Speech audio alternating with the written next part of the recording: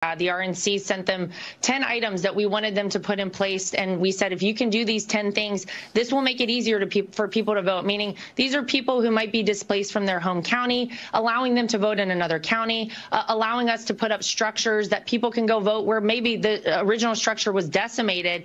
They agreed with all the things that we brought to them in the state legislature, and so that's a great thing. But we also need to get people on the ground, volunteers, Sean, to help us. DonaldJTrump.com/hurricane is the website if anyone out there wants to come be part of this team to drive people to the polls. Every legal avenue we have to help people vote in the states of North Carolina and Georgia, these areas that, to your point, these people have lost everything. We don't want them to lose their ability to vote. We are going to go and do. And let me say this one other thing about early voting. A lot of people, you're right, traditionally very reluctant on the Republican side to vote early. Here's why it matters, and here's why we want you to do it. Once you cast your vote early, we're going to leave you alone. I know we send a lot of texts. I know we send a lot of emails. We then can take our resources, Sean, and actually make sure we're applying those to our low propensity voters, people who don't vote every election cycle. It will allow us to turn out the vote in a massive way. So please vote early. We'll try to leave you alone, and then we'll make sure we get the people out